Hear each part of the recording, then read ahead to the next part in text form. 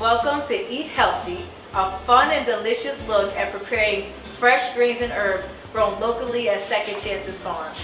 My name is Gabby, and I'm very excited to introduce our very special guest today, Chef Eric Aber, former executive chef at Mid-Atlantic Wine and Food Festival, and our new consulting chef at Second Chances Farm.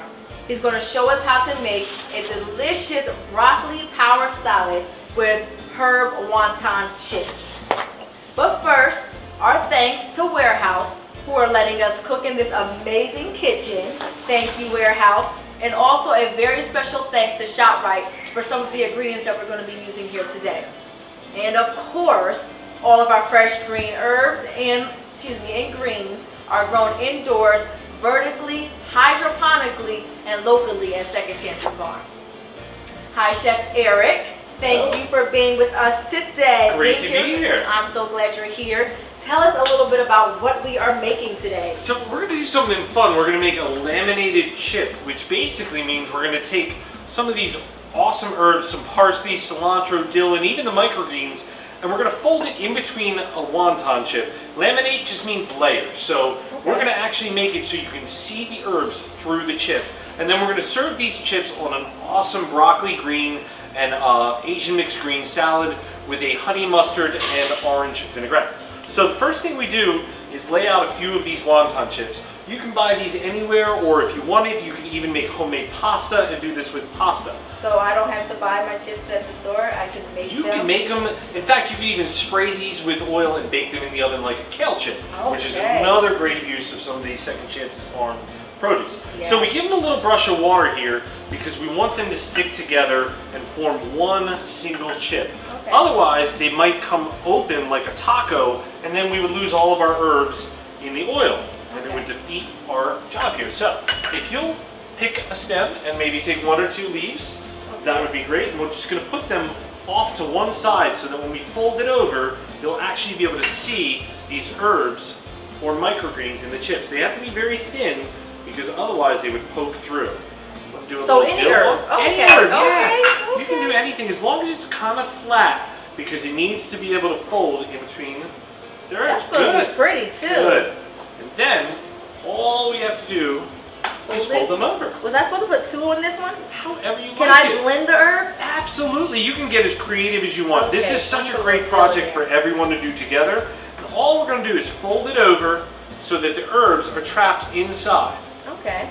Give it a little bit of a roll with a rolling pin at the end to seal them. And then if you need to, you can use a little bit of cornstarch to dust them so nothing gets too sticky.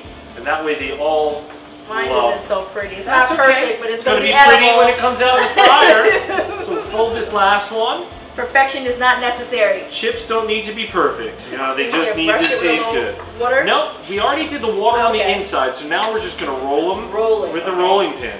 You got to keep it rolling, rolling, rolling. There you go. I'll let you roll. And what we have is now the laminated chip with the herbs inside. We're going to go into some hot oil with that. You got to be careful. Make sure you always have more room in your pan than oil so it doesn't overflow. And what's going to happen is these are going to puff up and the herbs are going to be trapped right inside. Oh, wow. You can do the rest of them in here. Oh, you can do it at the same time. And these are going to act as a crouton for our salad. So there's a great thing going on here where you get your croutons, your salad, and your greens.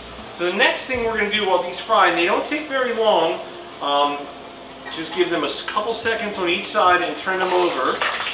You can see that herb in there is really nice and bright. And they're going to infuse the chips with all the flavors of the Second Chance Farm herbs. That smells Once good. they're a little brown and golden, we'll take them out and drain. Make sure we shut our oil off, because we don't want to have a fire in here. They've got such a nice kitchen. We want to be invited back, of course. We want to keep it that way. All right. So our chips are out, and this is such an easy thing. These can be made in advance. They taste just like the wonton chips you would have at a restaurant beforehand.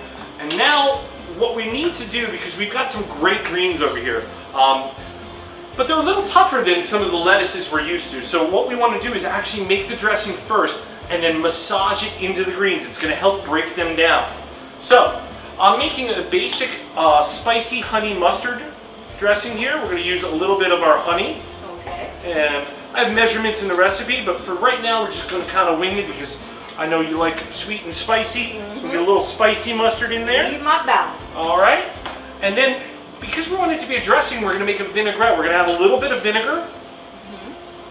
And this helps to brighten up against all those green flavors. You know, some people might say bitter, but I think earthy and very herbaceous. So we've got a little bit of our honey, a little bit of our mustard, a little bit of vinegar, everything you would need. But now my secret ingredient, because I like orange marmalade. Marmalade. Everyone just likes saying marmalade. Marmalade. So we'll take a little of this, and this is going to give it some sweetness and a whole different flavor. It's going to tie the fried chips together with these greens. So just mix it up, and it looks kind of thick and pasty in the beginning, but you'll see that the honey and the mustard come together in this beautiful emulsified vinaigrette. And emulsified just means it's all one color and it's all together happy and not separating like a normal vinaigrette. So this is what it looks like, and the reason I made it in the bowl is because now we're going to put the greens in the bowl, and I'm going to let you help with that. Okay. You'll just kind of break them up a little bit. Some of these are hearty. This is a broccoli leaf. It's awesome. Tastes just like raw broccoli. It's crunchy,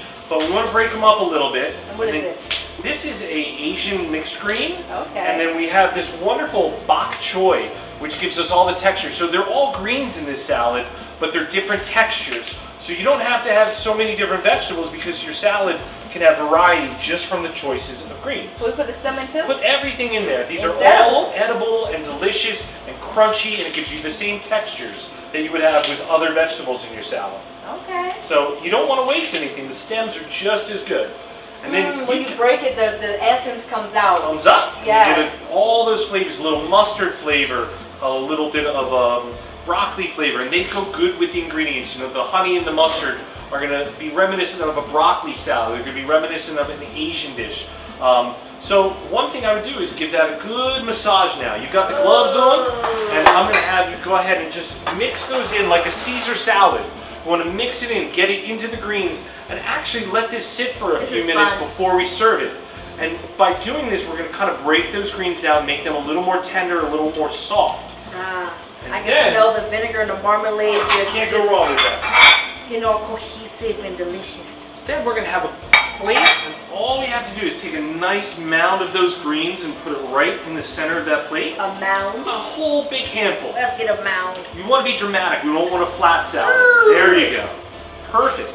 And then we have these herb chips, and you can see the herbs peeking through there. And we can just line them around the salad to make it a beautiful presentation, very unique, very professional looking, but all it was a couple of chips and some salad greens.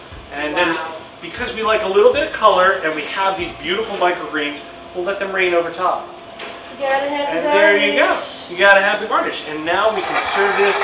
Kids will like this, adults like it. Everyone loves the crunchy chips. They like the honey, the mustard, the orange marmalade. It's a great way to get you to eat in a salad with familiar flavors in a way you may have never tried before. That is exciting.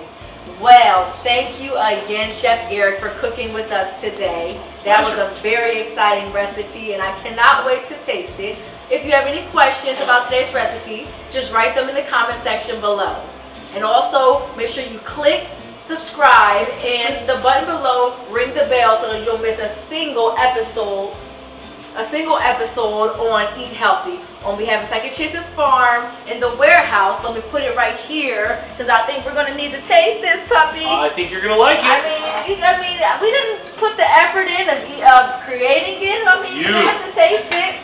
We definitely do. Do you want to take the effort or should I jump in? I think we're going to have to go at it together. Okay, well, look. I'm all about and of course, food. ladies first.